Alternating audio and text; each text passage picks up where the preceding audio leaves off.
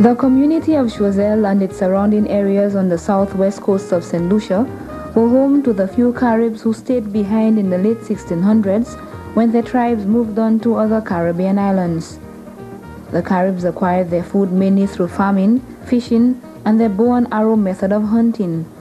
Their diet consisted largely of cassava, sweet potato, maize, and yam. As is very much the same today, women were responsible for housekeeping. Carib women were excellent users of local raw materials, producing all sorts of functional items for domestic use.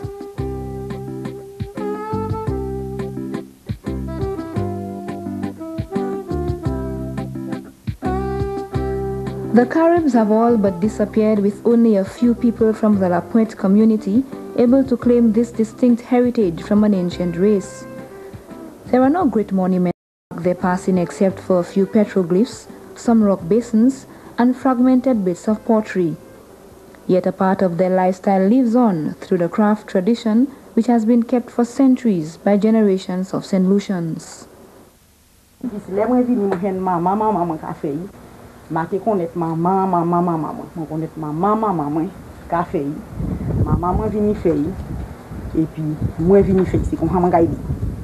Depuis moi quitté l'école pour 15 years, moi commencé avec maman moi. Et puis maman moi venu moi take over. The women of Monsieur and La Pointe in Choiseul are known all over St. Lucia for their work in pottery. The tradition is passed on from generation to generation, and the production of one type of clay pot over another is determined by the market. Although the techniques go back to the Amerindians, some of the final pieces are of African design, for example, the coal pot. The Amerindians had something called a platine, a flat plate, because they made cassava. And then they didn't use what we call a tesson. The tesson is definite African design.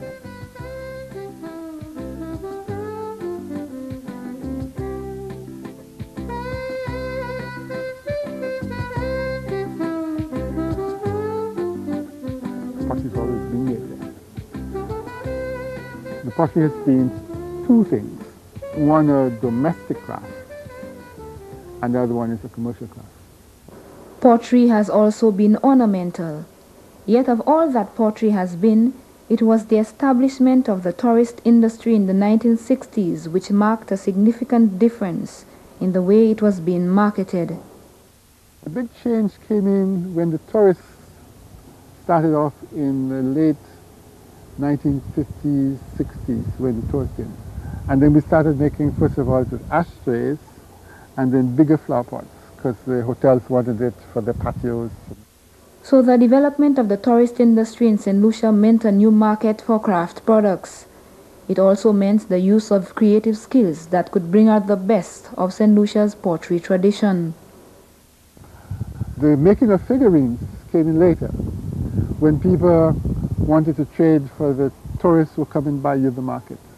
They didn't want to take a big tesson or a big canary. They'd take a little figurine. So the tesson became reduced even further than what we used to have. The girls used to have a little tesson about that big for dollhouse. And then it became even smaller, where it could double up as an ashtray. So the tesson was reduced in size. And even with all of that accommodation for the tourist, St. Lucians have always been the biggest patronizers of local craft.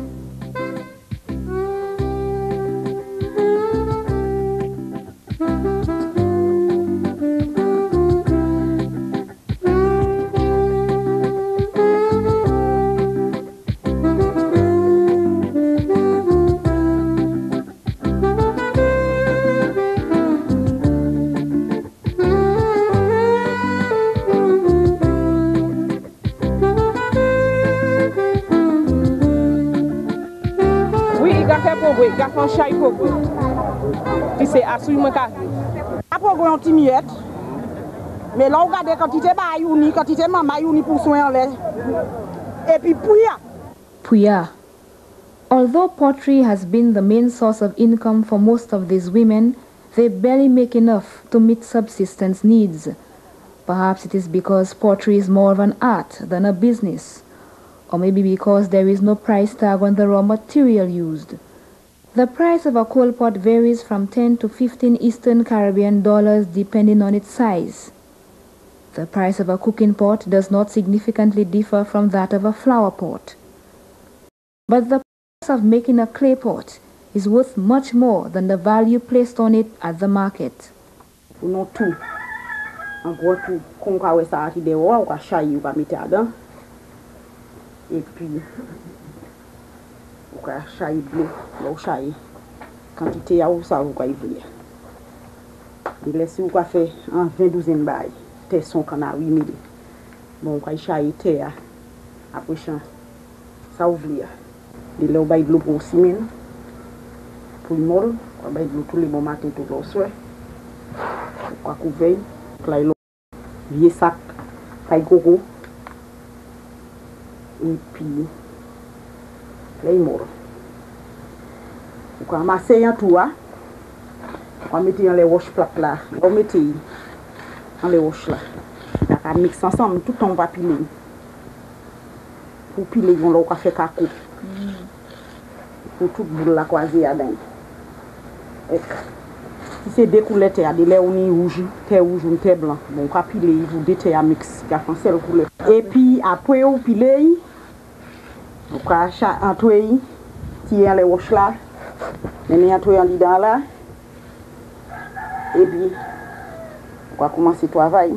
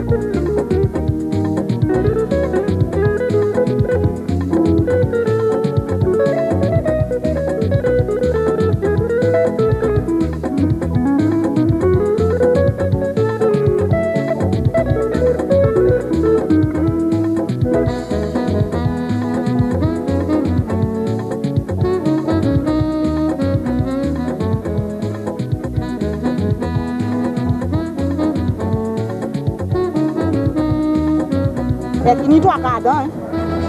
Il n'y a pas. Puis moi quand j'étais puis ou 2 ou 3 jours mais ou pas qu'à jouer terre tellement bois son bail difficile. Moi ka ouais tout ça moi ka fait c'est même handicraft là. Et puis là ouais ils sont bon petit succès pour nous en Choiseul. The Amerindian method of producing pottery has augured well for the community of Choiseul, developing from strictly functional and decorative to products of valuable economic exchange. Of the many domestic utensils designed by the Amerindians, only the cooking pot, or the kanawi, is still produced in abundance. Other utensils like the tea platter, the tewin, and the jet have long been replaced by modern-day kitchenware. The era of cooking gas, electrical stoves, and microwaves have also had its effects on the demand for coal pots, but they are still produced in large numbers, and in the 90s were still the biggest sellers to the local market.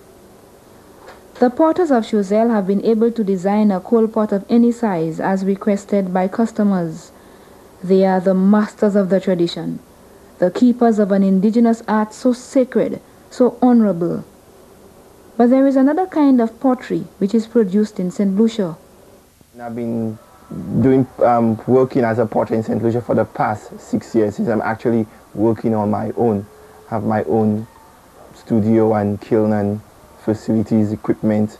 People in Choiseul, they've been doing pottery for centuries and they don't use any modern equipment because the skill they have is slightly different to what I have because I have more technology and equipment.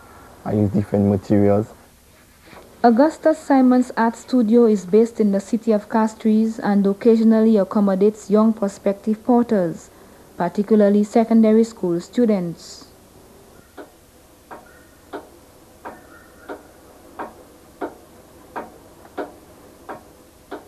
Aided by a potter's wheel, a mold, and other modern technology, he is able to produce clay pottery with ease and with a glazed finish. It's definitely the market. You could also export your work, which I'm doing presently. I'm exporting to Antigua and Cape Shepherd in Barbados, and also on Guadeloupe. I have a contact in Guadeloupe. I'm exporting to these places as well.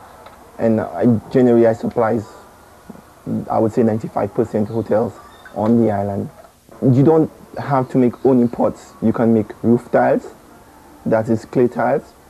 You can make ashtrays and other items like that for hotels and restaurants.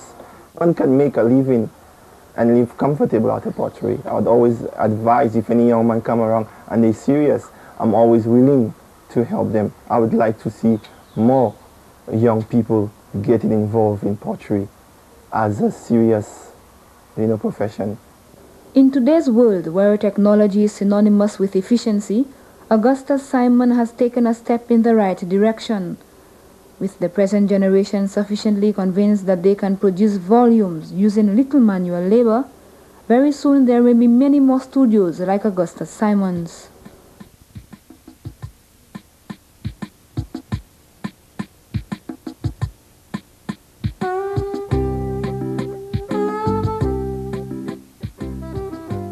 Choiseul is a district made up of over 15 communities. Many of the plants, some of them endemic, which have been going wild for years, are the main resource for the production of another kind of craft in which Saint Lucia abounds. I'm working on a table mat and using both the couscous and the screw pine material. With the screw pine, you can create 2 different patterns, tube coil pattern and the interwoven pattern. We call this the tube coil pattern because we use the couscous grass and the screw pine together. So the couscous, I use it in the center and I wrap the screw pine around it so that the table mat or the basket could have enough strength to support itself. Chapeau la pizza. Moi ka naté là, den pour me font sous pied. C'est là nous naté et nous coudli. Degré arrivé à degré sous pied nous vlia, nous ka stop. Si c'est on nous ka faire on. Mais si c'est pas on, c'est long nous ka faire. Peut-être si c'est 5 pas 6, nous ni pour nous mesurer fond avant. Den là nous mesurer fond, nous prend tilodje à nous ka faire fond. nous pas commencer sous pied, nous pas commencer long. Et degré il vient en largeur, et qui a venu même degré en longueur comme il est bon. C'est tria. Si c'est ouvert là, nous voulons de manière, nous allons commencer à rouler par là. Et puis mettez ces tidans, et bien ça tidans, nous allons faire de manière. The people of Choiseul do different crafts, and each community do something different. For example, we have the people of Dibrel.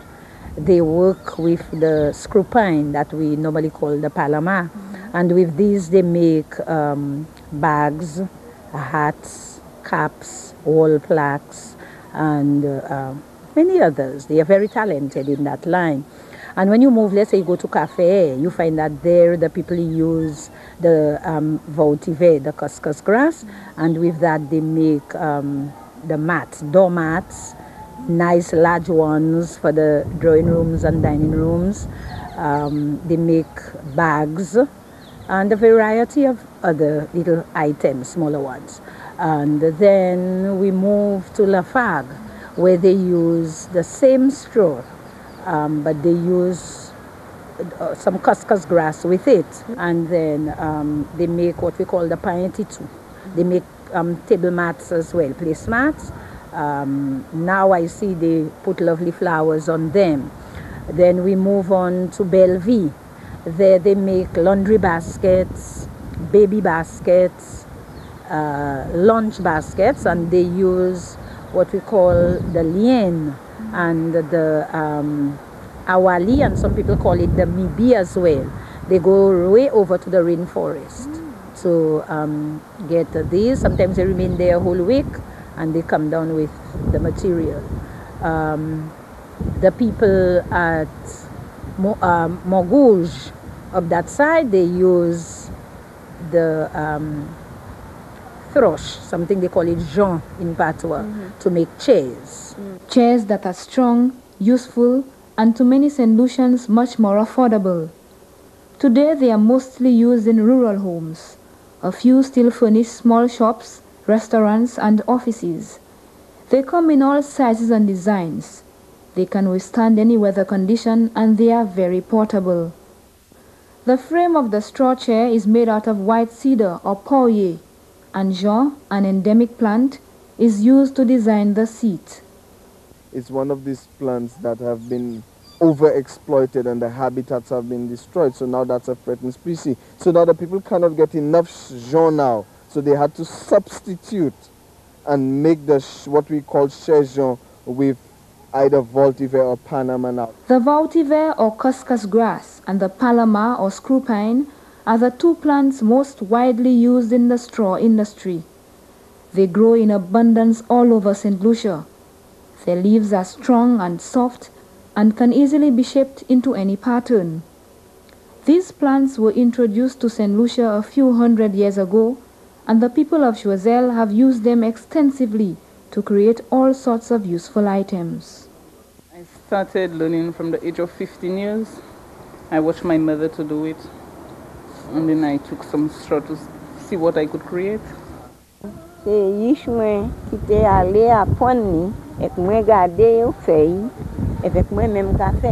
Depuis combien d'années au café travail ça? Approchant 22 ans. Qui a bon ça? Mon acte moi c'est Jenny. Bah même ça a changé quand tu étais là né mon café.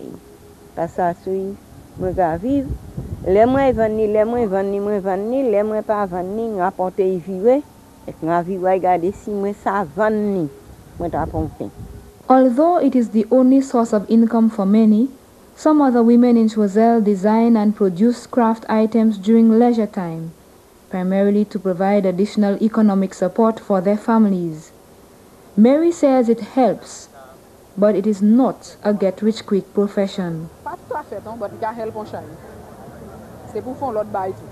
Straw work is profitable with dedication and a reliable market. In 1971, the government of St. Lucia established an art and crafts center in the community of Lafargue in Choiseul. This center provides a secured outlet for some 150 craft workers in the Choiseul area. It is operated by government with international voluntary assistance and has been closed on 2 occasions due to poor management. Not daunted by the uncertainties of this institutional support, the many craft workers of Choiseul continue to produce their varieties of straw baskets, doormats, coasters, and clay pots. They're always active, always doing something, cutting the straw, drying it, bleaching, they're always at it. And they're very industrious people, you know. It's a pity we don't have enough market to market all the craft that they can produce. Although we have the craft center in Choiseul, and most of the craft from Choiseul goes to the Castries market. The central market in capital city Castries is the single largest outlet for local craft, at prices which are affordable to most St. Lucians. But it is usually the larger producers of craft, particularly clay potters, who benefit most from their trade. Moi-même, pas ni pièce côté qu'avant, ni une pièce au dagat wapi. C'est nga pour nga aller vieux fort, nga aller soupouiller. Si moi trape vendre, joie moi aller moi vendre, moi bien content, joie ma vendre, nga porter vivre. Nga vendre tout partout, de les moi vendre handicraft là, moi vendre en la place là. C'est man côté pour moi vendre, c'est tout partout pour moi vendre. De les moi vendre, de les moi pas vendre, de les moi ni moi vivre croiser avec vieux faire une autre manière pour moi vendre. Thanks to the flexibility of the sisal plant, the craft workers have become more adaptive to the demands of the consumer. The sisal allows for more innovation in the design of craft items.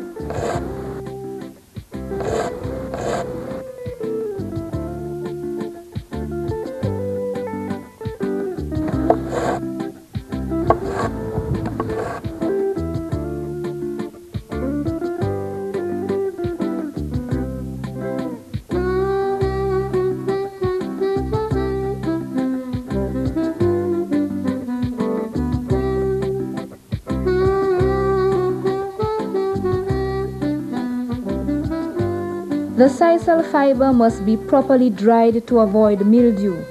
Drying takes as little as 15 minutes or as long as 3 days, depending on the weather. When dried, the fiber is worked with a needle into a variety of functional items including handbags, hats, coasters, and table mats. The sisal craft is mostly concentrated in the community of Lirish in Choiseul. En Chaimon Choiseul, c'est fruit craft yo sa vraiment mayo l'école, yo fait caillou sa sous ça qui pain yo qui la vie yo dépend en chaya sous ça. I'm a craftswoman. I'm doing different types of handicraft, macrame, batik, tie and dye, crochet, knitting, rag dolls.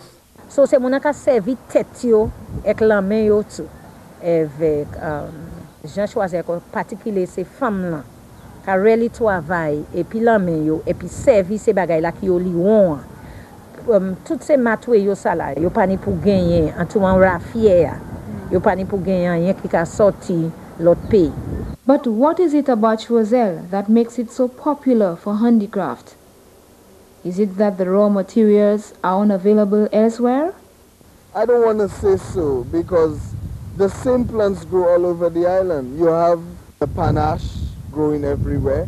The people in Choiseul have planted it. You have the vetiver growing everywhere. The rainforest is close to Soufrière and to Anse-Lorraine as it is to Choiseul. Yes, but it is in Choiseul that the craft technology exists. It is there that the last of the Amerindians lived. And it is there that traditional handicraft was handed down to their descendants.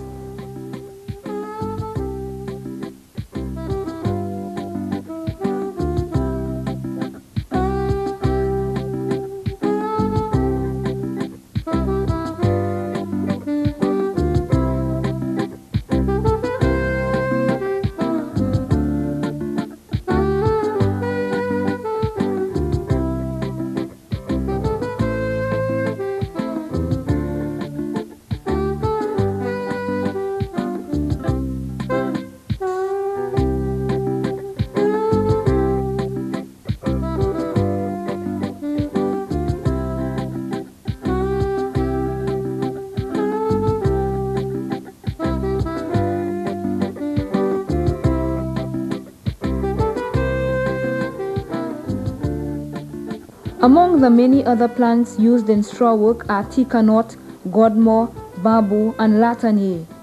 And it is not always the leaves of the plant which is used. In basketry, you sometimes use the root. Sometimes you use the vine, the very body of the plant, the vine itself. Sometimes you use the body, like in bamboo. You use the whole plant, more or less, you know, the real solid part. The bamboo sticks are stripped and used mainly for the ribs of the large open baskets used for transporting delicate produce like avocados. The root of the godmore and the vine called pomme de liane are also used in the construction of this basket.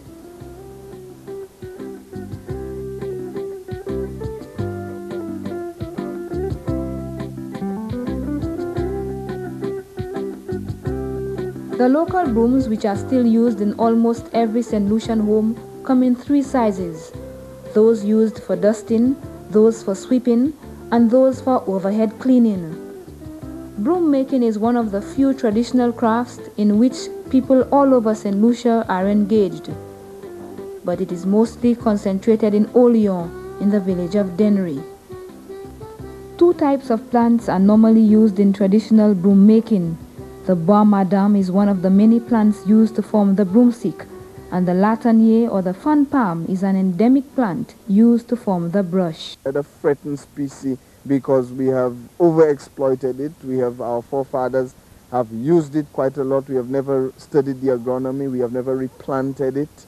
All we have done is rip off from the wild. So now you have a bigger population. There's a greater demand for brooms, and we go back to the same plants more often, and that's one of the reasons why I believe in my mind that the brooms are inferior today. And what of the future of the craft workers, the bearers of this ancient art and traditional technology? As long as they pour l'état moi assis dans ça ou ça c'est jeune travail venir puis assis dans ça l'état ça si tout si autant on vend l'eau pompon depuis yo regarder yo kaya côté pour yo essayer ko yo hein yo pas veut moun ouais ensemble moi qui habitué climat ça les moun nan fini ça a mandé